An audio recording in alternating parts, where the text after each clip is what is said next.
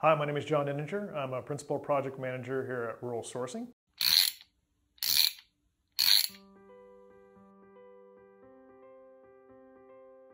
It's a little exciting because it's new. ShapeUp as a whole, it's kind of based more on, less on estimations and more on appetite of what the business wants to achieve, right? So what they do is there's a lot of upfront work where the product owners and the business as a whole, they take a group and they look at potential products to build and they propose that to the business. And then the business in a sense will bet on that work and they use that terminology. They actually will say, okay, it's going to take 6 weeks to do this work and this is what I'll get.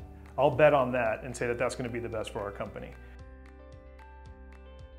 So they work in a little bit different way where there's a lot of upfront work, but then once you hand it off to the development teams, they have 6 weeks to complete this work and they have complete autonomy to work within that work and complete it.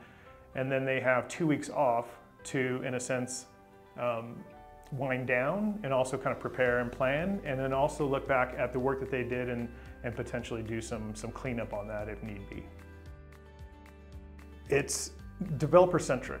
Direction has been provided to them within the business, and the business knows that. So they don't have free autonomy to just work on whatever they want. They kind of have the boundaries there for them. But there's freedom within those boundaries to do the work themselves. So they thrive in that environment.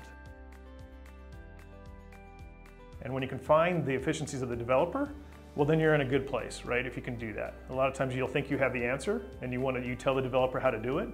And that doesn't go as well a lot of the time, right? When you kind of try to force the delivery on the development team. But when you can provide it in this way and they have the flexibility and the freedom to do things their way, they more times than not outperform what you think that they can do.